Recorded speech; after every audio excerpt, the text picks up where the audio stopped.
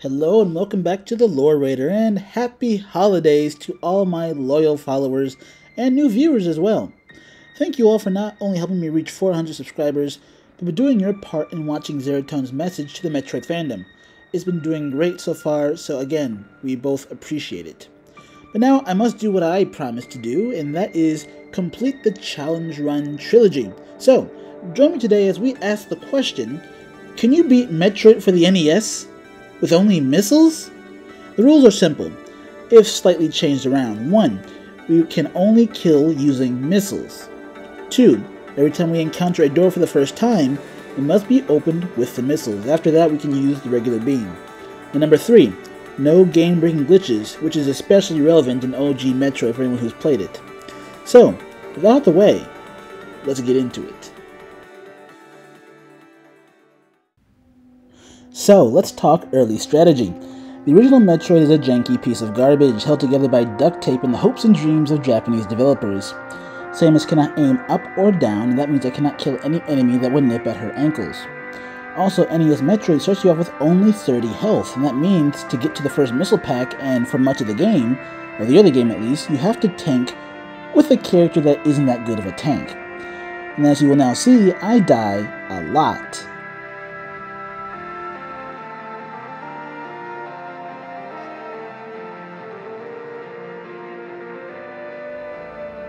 With the death montage over, I make my way to Norfair to try and get the missiles at the top right corner before we enter the free pack to the left, which I grab, before heading back to the right and devil several more goddamn times, trying to get across.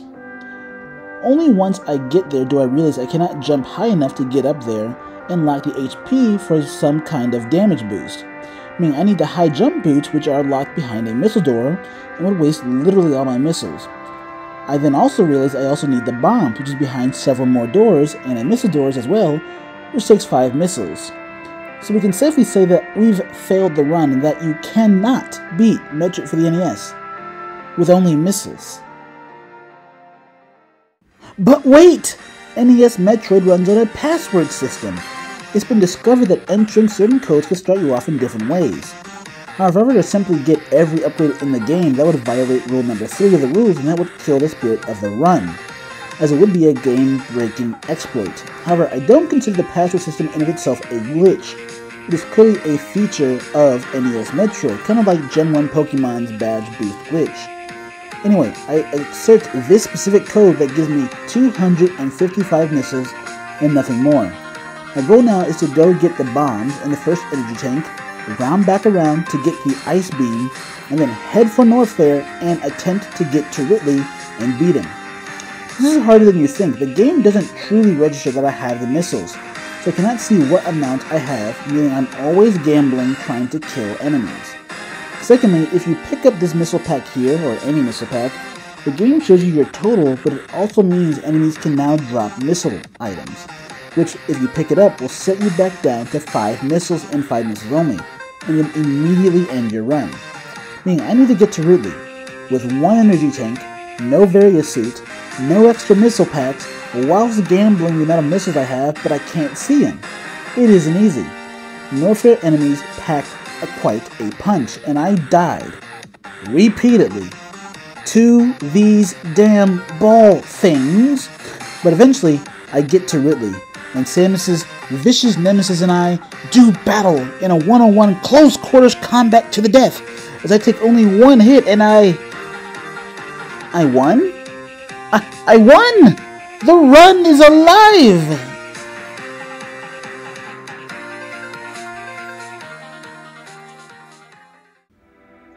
So the rest of the run is easy, right? No.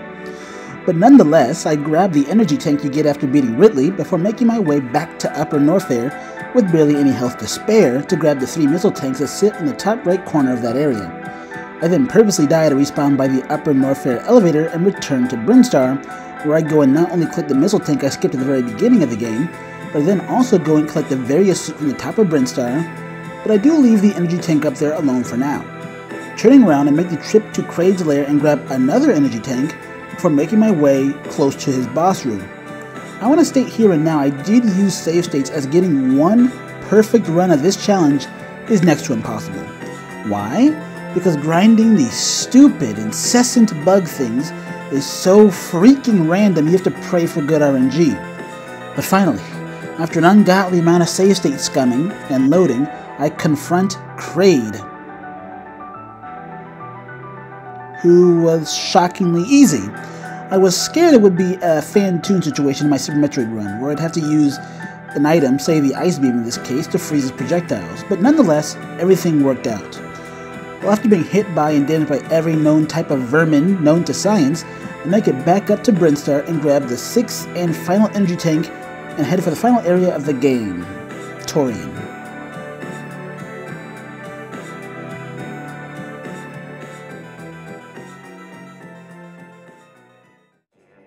Torian is not free. You see, you'll want to kill the Metroids guarding the path to Mother Brain. However, there is no rhyme or reason to what they'll drop, and you can quickly find yourself having to reset if your RNG is bad enough, and you run out of missiles like I find myself having done in my first run of Torian. With no missiles, there's no way to move forward, and it's a forced reset. By the way, I am allowed to freeze Metroids in these runs, as it is impossible to kill them with the Ice Beam, and also impossible to beat these games without killing them, so, forced compromise. On the second run of Torian, I grind on the Metroids with better luck before trying to confront Mother Brain herself. However, I at first try to beat the boss with no use of the Ice Beam, meaning not freezing the little donut things. However, I get absolutely pummeled to hell and back by the stupid laser donuts. By the time I make it to her, I'm as good as dead with barely any missiles. I had to reset. I return and grind the Metroids until I'm at max before trying the fight again, doing the best I can to only freeze the donuts and not kill them. Finally, I got Mother Brain in my crosshairs. The freezers are working and... she's dead? All that's left is to climb up the escape hatch before the self-destruct counter reaches 0. And once we reach the top, Samus's final message plays, and we can confirm that with an absolutely ungodly amount of RNG luck and a little help from the password system, that you can barely beat Metroid for the NES with only missiles. I don't wish this challenge on my worst enemy. But still, I hope you enjoyed me doing these challenge runs for the original Metroid trilogy, and the other two can be found in a dedicated playlist which is in the channel description. Again, happy holidays to all my new fans and old fans alike, and you know how I leave you. Until then, be safe, be wise, and please have a happy holiday.